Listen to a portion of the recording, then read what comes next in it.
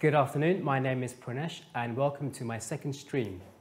Today, on my trading notebook, I am going to be talking about a topic where I've titled Seduced by Volatility. Lovely title, but it's not as sexy as it seems.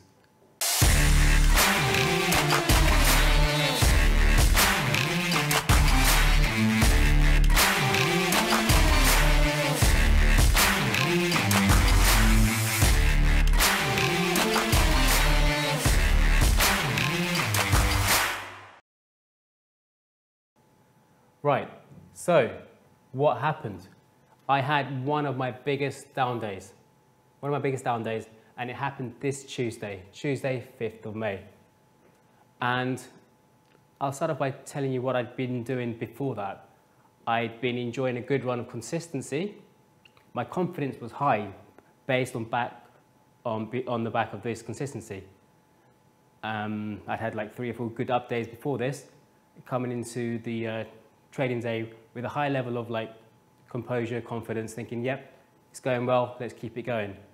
And I started off the day, I was 20 points up on the day, which was not bad, but it was one of those days when, I don't know if you were watching the equities, but they became quite volatile, especially the stocks. And if you've watched the stocks, the Euro stocks, it has been quite quiet, volumes have been low, ranges have been really tight. It had like 20 to 30 tick ranges. And on Tuesday, this Tuesday, stocks got quite busy. It started moving around. And I hadn't really traded stocks much in the past few weeks. And that sort of like triggered me. So when it became quite volatile, I started trading stocks a little bit more than I would do. But I'll come back to that a bit later on. But coming back to one of my biggest down days, the stocks got me trading more actively. And then I got triggered later on by some big losers in the Euro following Yellen news. Don't know if you saw the comments. Yellen talking about higher interest rates, which caused a moment of volatility again in the markets, which came at a very bad time for the frame of mind I was in. But again, I will get back to that in the future. So, equities were volatile. I was 20 points on the day, got triggered by some big losers in the Euro, and I very quickly raced to my stop of minus 40 points, trading SPU, the S&P 500, quite late in the US session. So I lost a lot of money in the US session. And that happened because I was in what I would call a zombie state. So what is a zombie state? I was trading in a way which was not ideal. I was like in a state, it's the opposite to an ideal trading state, so something I call the zombie state. But again, I'll get back to that a few slides down. Okay, so how did it happen? How did I have my biggest down day in a long time? So I break it down into 3 areas. So I talk about triggers, something that triggers me, triggers my performance, my behavior, my mindset, and that leads to tilt. And if you understand what tilt is, that's when you're trading in a way where you're not behaving in your best interest. You're doing things you should not really be doing, and you've lost a lot of control. And that's what led to my zombie state. Loss of control. So, what were the triggers on Tuesday? The main one, like I mentioned earlier, was volatility in equities. Volatility in equities got me thinking and trading more than I would normally do. So you know when you see the market moving, you don't want to miss out, and you start jumping in, doing trades which you would not normally do. Well, that's what I do. So volatility in equities was the trigger. And also this combined with an overconfidence after a winning run. Like I said before, I'd had 2 or 3 good, decent up days the week before. I had decent profit on the day. And then the main trigger was a big losing trade or losing trades in the Euro, which took me negative on the day. And just going negative from being up has a certain psychological impact, which just, it really screws you over. And you don't think, how the hell did I get there? and then you're triggered, and then you're trying to make that money back. But let's look at things a bit further. So what are the tilts? So tilts for me, impulsive over trading. So you just jump in. I was just jumping in. I wasn't planning my trades. I'd see the market move and I'd click the button. I'll see it move again, click the button. So that's one of my major tilts I've noticed in myself. Also, a chasing mentality. Again, that means, for me, if I've lost money, if I'm down on the day, I hate being down. And I try and chase that money back, which is not great because you start doing things which you would not normally do. And usually that leads to a quick succession of losers. I think we've all done this. So like I said, you might look to make back everything in one trade. Major tilt I have sometimes. Another thing I do, I sometimes stay late to recover losses. So as you know, Spood will trade till 9 o'clock UK time. And I might stay till 9 o'clock looking to make back what I've lost. Another tilt is like a trigger, like we mentioned earlier, it's a trigger happy mindset. Just clicking the button on weak reasoning versus a strategic approach, which I should be doing all the time. This is non-tilt. This is tilt. So, lack of control, indecisive entry. So by that I mean either enter too late, too early, just poor prices, you just click the button. And one thing I've noticed, the major thing that I tend to do sometimes, is repeat the same trade idea and take some more losses. So I'll have an idea, I'll jump in at a poor price, I'll put a tight stop, I'll get hit on that stop, I'll enter again, get hit on that stop, do that a few times, have the right idea, market will go, and I'm either making back what I've lost on the trades, or I'm just missing out on the actual move.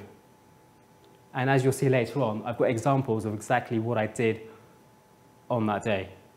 Right. Okay, so I mentioned earlier zombie state. What exactly is the zombie state? So for me, it's a mindset. You're in this level of, I guess, energy, low energy, where you're just not in the ideal trading state. So you're frustrated. You're having negative thoughts.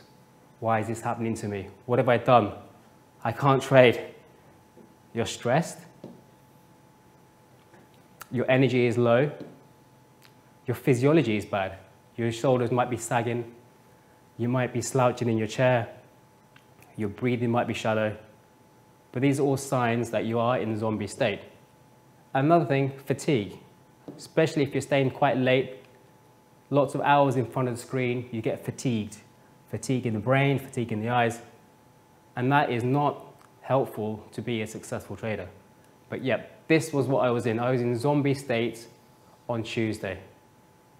Okay. And now I'm going to show you exactly what I did. So this is stocks, 3-minute chart. I've kept it quite simple. I've got a 3-minute chart just showing you my entries. I hope you can see that. So this is when I began impulsive trading. So like I said earlier, we had the volatility. Market started coming off. Quite a big range for stocks relative to what we'd been seeing quite recently. And initially, because we had been quite range bound, I started buying. So I bought it here, took like small hits, so I lost 5 ticks, lost 6 ticks. And then I realized, okay, this is not a buying market. I really need to be selling it. But as I'd lost already on these longs, I was sort of like tilted, like I mentioned earlier. And what do? I start selling. But instead of strategically waiting for good places to sell, I sell the lows. And what do I sell? I sell 2 clips. So here, one clip, sell 2 clips, take a small profit. Frustrated, not having to run it down to here, I sell the lows, 2 more clips. Having missed out on this whole move, I've sold 2 clips at the very low at this moment in time. And what do? I get stopped out here. Frustrating. And then it does come back down, having taken a stop. So I jump in again short and scratch. So ideally what I should be doing is not selling here, is waiting for a pullback, get short here. Fine, that's okay. I stopped trading stocks and then I waited. And then I got a good entry. I got short here. You see the short here? However, I was a little bit early. I think I took 5 ticks, which at the time was good because it came back to the highs. But what I should have been doing is maybe waiting a little bit longer, maybe keeping this clip on and adding up here, and to capture this move here. Now that's frustrating. So what do? I sell here. And do I run it down to here? No, I scratch. Again, frustrating. And then I start buying it, take a small profit. And then I bought it here, took a nice little profit. But in the whole scheme of things, I've missed out on some good selling movement. If I just waited for a nice moment to get short, maybe up here, maybe up here, I could have a nice day. But I overtraded, selling impulsively at poor prices. And when I did have the right idea, my execution was really bad. So really, I should have maybe had a stop up here and believed in the trade and added on the way down. Right. But guys, I actually find it really useful using, I use TT, and you can see your trades. And this is a really good snapshot of the trades you do. And you can go back and look at what you've done badly. And this is like a beautiful representation of how good you trade or how bad you trade. And I find it really powerful. Right, okay. So euro, like I mentioned earlier, I took some big losses in the euro. So on the day, I'd made money in SPU. I was up a decent amount of money. And then I got short on the Yellen comment of higher interest rates. However, I saw it coming off and I didn't know what the comment was. I sold it here, I added here, and I got out here. It's only afterwards that I made sense of the fact it was a comment which I'd missed. And then I thought, okay, this could be quite big. So what do? I'm frustrated that I missed out on this move here. So I sell the lows. And I sell 4 clips. So I had 2 clips here, 4 clips short at the lows. And what do? I get stopped out there. And I think I took a scratch from one of them. Okay, so I'm still up on the day, but I'm frustrated. So I jump in again. I think this is still going down. So I sell it again here. I average, and I pay up here. So at this point, I'm pretty much flat on the day, or a little bit down on what should have been a good day. So this made me had a really good day for a very split moment, but instantly entering again, I lost whatever I had on the day. And then I'm in tilt. So as you can see, there's a whole number of trades which I did very quickly. First of all, looking to sell it again, taking small profits on one clip, not making back what I've lost before. So then I start buying it, selling it, buying it. I did eventually get a nice winning trade here. That looks nice on the chart, but it's one clip and I've not made back anything like what I've lost before.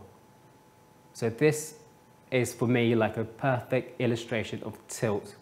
Tilt triggered by a big loss in the market on news and then missing out on a nice part of the run and then getting aggressive at the wrong times. Okay, and then I mentioned earlier that I started chasing losses in SPU. And this happened from 5 p.m. Usually I try to be done by 4 or 5 o'clock.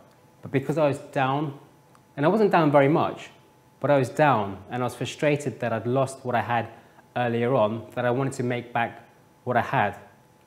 So I started jumping in. So from 5 o'clock, where my energy levels are quite low, I'm feeling quite fatigued. It's been quite a busy day. I've done more trades than I would usually do, because I'm the sort of trader that does a handful of trades as opposed to tens of 20, 30, 40 trades. I do maybe like up to 10 a day. And again, this was one of the days where I did the most number of trades since I've been trading. Okay, so chasing losses in the SPOO, and it is a complete mess. It's a complete mess. It does not make sense. This is me trading in full tilt, and I can visually see the rubbish that I did. It's absolute rubbish. So over here, I want it to be long, so I'm buying repeatedly, buying, taking small losses, buy, small loss, buy, small loss, buy, scratch, buy, scratch, buy, scratch. Then I sold it here. And then when it does go up, I'm not long.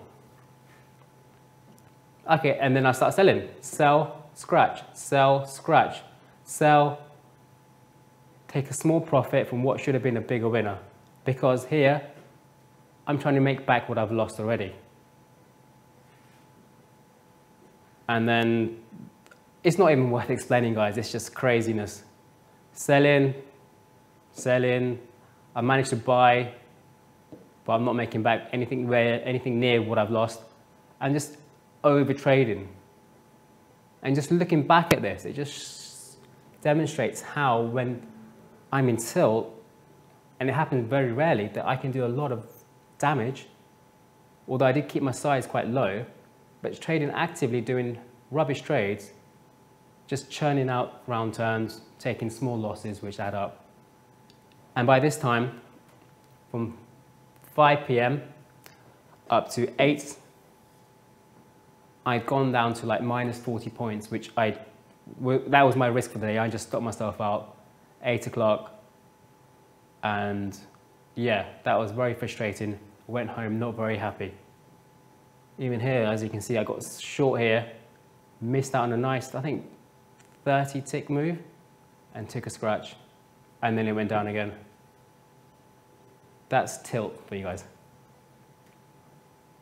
Okay, so now that whenever I know I'm in tilt and I've lost money, the most important thing is to recover. And it's what I call bounce. Bounce, I think the ability to bounce is what is a difference between being an average trader and a great trader. So there will be moments when you do lose money. I think there'll be moments when I do go in tilt, but the main thing is to come back the next day and bounce. So how do you bounce? So rest is very important. Take some time out from the markets when you go home. A positive mindset. Next day when you come in, do thorough prep, more thorough than you'd had done the day before, just to get in to frame yourself up for the day. Plan your trades. Like I said, in tilt, you're just jumping in. I'm jumping in. I'm not planning. It's important to plan. Have a game plan. Know what you want to do. Know what levels you want to enter. And keep the risk tight. So the next day, keep your risk tight. The aim is to finish positive. It doesn't matter how much, important to be green on the day. So the next day, I was green. I didn't make very much money, but I made sure I traded very few times. I think I did like 3 or 4 trades on the Wednesday, and I managed to finish positive. But coming into that day, I knew it was so important to finish positive from a mindset perspective, because if you get into like a rut, you have a bad day, and if you have a second bad day, and then a third bad day, that becomes like a mini rut. And to get out of that mini rut takes a lot of work. So sometimes it's best just to try your best to nip it in the bud, get an update, get it green, so when to try and rebuild that confidence. So that's what I define as bounce. And bounce, you need a lot of bounce as a trader. Okay. And like I mentioned, the performance risk, if I don't bounce quickly, as I mentioned, it's going to lead to weak performance on the following days, losing days, and loss of confidence. So, just to sum up, there will be times when I will be in tilt, but the main thing is to recognize those moments and take the necessary action to bounce. So I might have a day where I do lose money, and there will be days. I think every trader will have days when they lose money. But the key thing is to bounce. Because if you don't bounce quickly, you could set yourself up for a little mini cycle of weak performance over the coming days. So, like I said, I will be tilted in the future. Key learning, recognize that quickly, and then come back the next day and bounce very quickly. So, key message, learn to bounce. Thank you so much. Have a great day. If you find this video interesting, if you want to go deep into the AXIA training method and how our trading team of 7-figure traders develop setups and strategies and how they learn to build the most profitable trades across all market environments, then join me in this workshop. Now in this workshop, you're going to learn 3 powerful steps we use to train all our traders on both our London and our Poland trading desks to help build incredible levels of consistency. How to predictably understand which setups work and which don't. You're going to learn our 2 main strategies for how we perfect our trade timing before we enter every single trade. You're going to learn the VEL concept, which is our one and only technique we use to leverage our largest trades. You'll also learn how to avoid trading setups that don't work, how to avoid those large losses, and our main method we use to identify them that saves our traders significant amounts of capital. Finally, you will learn how our traders use the power of network learning to find market patterns quicker than ever before, so you shortcut that learning curve. In the workshop, we want to program your awareness of elite performance, to program your ability to choose the right setups, and program your ability to be a consistent trader. So the trades that you execute become more simple and clearer. And I can tell you this, you'll never see the markets the same again. You'll never look at the markets with a narrow view of getting lost in all the noise and confusion. You'll take your first step towards a deep edge market awareness. I cannot wait for you to join me in this workshop. And I think you're in for a massive paradigm shift in your understanding of how to develop as a trader. So join me by clicking on the top right-hand corner of the screen and sign up for this powerful training workshop, or visit elitetraderworkshop.com.